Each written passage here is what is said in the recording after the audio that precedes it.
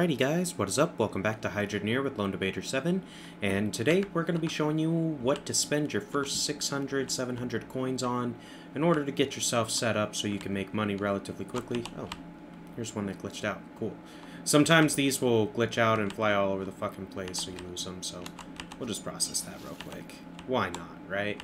Might as well. Start off the video right. Let's get some money. But I did some grinding, meaning I did the bucket, pan to get gold, and iron nugget harvesting thing for a while, and I got 694 hydro coins. So that took me, I would say maybe 30-ish minutes, maybe a little longer, to gather all that up. And I have purchased all of the stuff that I'm going to need in order to kind of progress to the next level. So what we're going to do is we're going to dig down to the bedrock layer of this area, and then we're going to set up a water pipe to automatically fill that.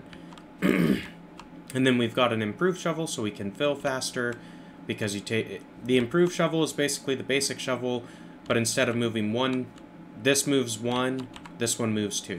So it only takes 2 scoops of the improved shovel to fill a bucket, whereas the basic takes 4. I got some foundation so I can build a staircase down to the bedrock. I got a furnace and a crucible, so those two go together like that, so we can melt up some ore into ingots. And I did buy a bar cast, I thought. Yep, it's just glitched out. So I bought this bar cast as well.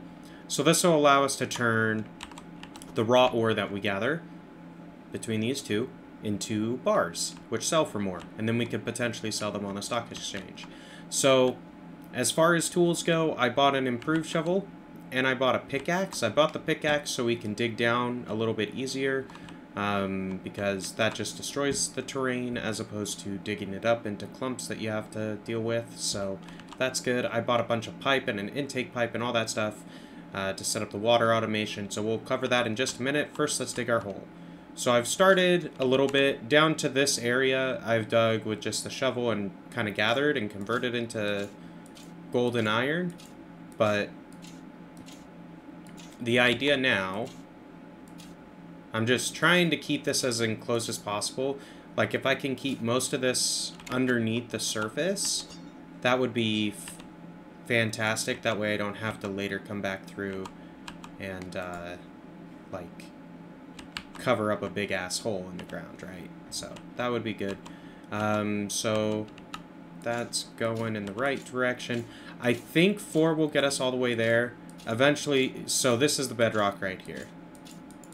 I'm clicking on this area where our reticle is, and it won't mine down any farther. So that is bedrock.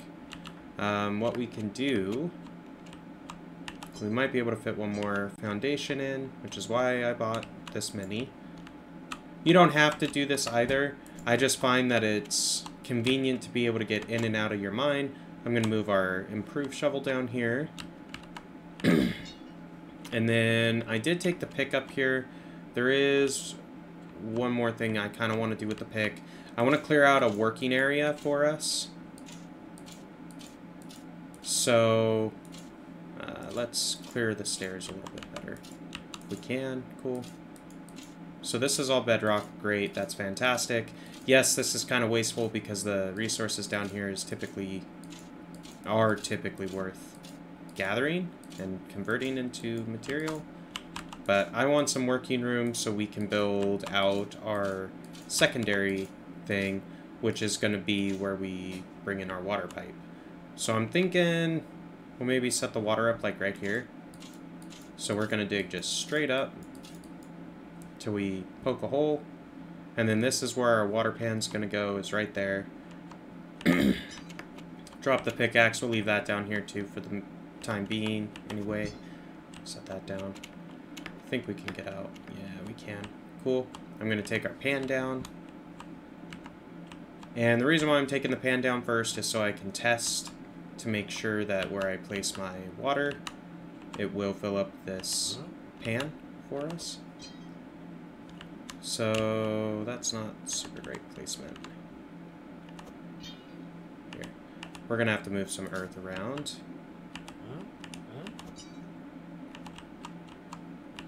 Place that there. I could put foundations down here too, I suppose. I just don't want to spend any more money if I don't have to. And you don't really have to. You just gotta kind of play with some of the dirt, get it all built up like this. So there's a flatter area to lay this down on. And I don't want the shovel there, really, because that's where I'm going to be placing the pan. So, yeah. Sometimes the way inventory stuff works, so there is an unstuck thing if you ever get stuck. Just click that, it teleports you. So that's pretty handy. If you're new, you may not know that exists, and yeah, that's a great way to get unstuck. So let's try that again. Try that.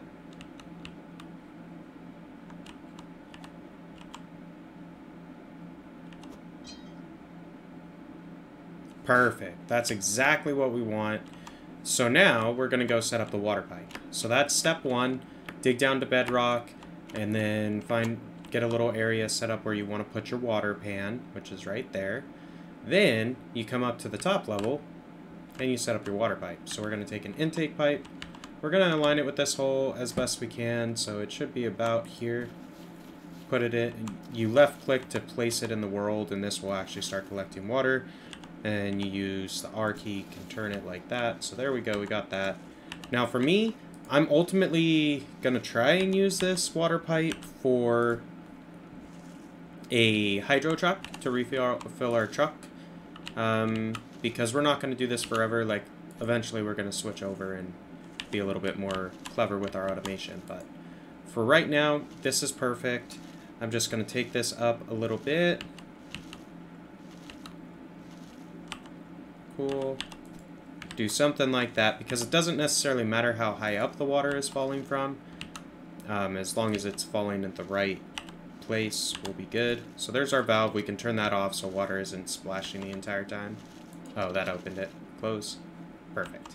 Okay, so now we're just going to do some straightaways, and I think this is just a straight shot. I think I aligned it properly. Hopefully. And it is getting dark. You can buy a bed to skip the day-night cycle. I ran out of money, so sorry about that. It'll get a little bit dark here for a minute, but so it does look like we need a little bit more pipe. We've got one pipe right here, so that would do it. Maybe if we put this elbow on, it looks like this ended up being like slightly off. Let's just try that and see if it's long enough. If not, yeah, we're gonna have to put a straight piece on the end of that. Okay, that's fine. Let's go took our pan down here, huh? Let's take that nugget, and we're gonna go sell that real quick. And I left the rest of my cash over at the shop because I figured we're gonna want to buy stuff with it. So we'll go sell this nugget, and hopefully this is enough to like get us what we need. If not, we're gonna have to do a little bit more. Yeah, it's 3 coins. Okay. Kind of figured it wouldn't be much. Iron's not worth all that much, especially when it's just a nugget, but that's okay. Hopefully we have enough for one more piece of pipe. Oh yeah, we do. So there we go. One more piece of pipe.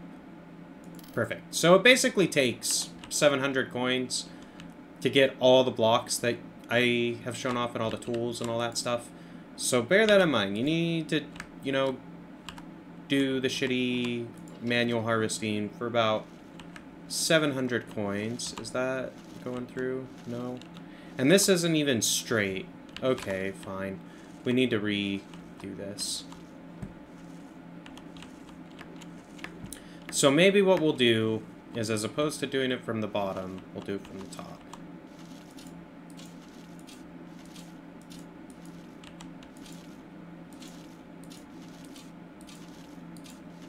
So our pan needs to go right here. Okay, that'll work. So we've got a random gaping hole now, which kind of sucks, but you know what? It's okay. Not the end of the world. So we need our pan like right there. It'll fill up now when we put it underneath there. Same thing with buckets and stuff. So if you don't want water in something, do not place it underneath this, because it will get water inside of it. So this is kind of annoying because you get the little splashy sound effect or whatever while you're kind of going along and whatnot, but It's alright. I'm just building up a little bit of a platform for this, so I can place it right there. And I think that's pretty much perfect. Like, so this will catch the water right there. Perfect. Okay. I think that is perfect. So now, what we can do, let's take this real quick, because there is this jagged piece. We can shovel straight into that. So it's a lot faster. It's only one click, and you don't have to walk. Then, you take your brush right here, and brush it up. And then it automatically refills with water. So this is like stage 1 automation in this game. You automate your water, filling this pan up. You get better gathering tools in the improved shovel, so you can, you know, gather more with each scoop. You mine down to the very bottom layer of dirt on your little area. Whether that's the starter one or a different one, it doesn't matter. The dirt farther down has better stuff in it. And you basically are going to shovel dirt into this pan and use the brush and build up a shit ton of stuff. What I would suggest, and what I'm going to do ultimately, is we're going to sort all this into its various things. In order to do that effectively, you kind of need... you need a pan for the iron, you need a pan for the gold, you need a pan for the shards, and a pan for gems. And you might end up getting a piece of corundium ore, which is the third ore type. It's only available in lower area dirt, so it has a chance to spawn down here. It's very low, though. So you might have that as well. So we need to get, what is that, 5 pans set up down here so we can sort this. So, like, what we'll do is we'll dig and fill this up and brush and get a bunch of stuff built up. And then we'll go through, sort all of it. Then we'll take it up to the smelter. Which, actually, we could bring the smelter down here, too, now that I think of it. Might as well, kinda. So, we can place this... like there, maybe? Just break that for a sec. And basically what you do with that is you take the crucible that was sitting on top of it and place it inside. So I take this crucible... drop it in there. There's stuff in the way, so let's just grab the pickaxe real quick and widen this out so we can actually do what we want to. That should do pretty good, because we're also going to need the ingot cast, but you put the crucible in like that. Obviously, you got to fill it up with ore. It'll heat up, and then it will smelt whatever nuggets into a bar. You can also put bars in there and combine them into bigger size bars if you want. That's also an option. I'm going to go ahead and place that guy down like right there. That's decent-ish. There. That might be a little bit better, so it'll sit a little bit flatter. Alright, whatever. Good enough. So, you melt the stuff in the crucible on top of that furnace. Once it melts down, there will be like a little sound effect, like something bubbling over.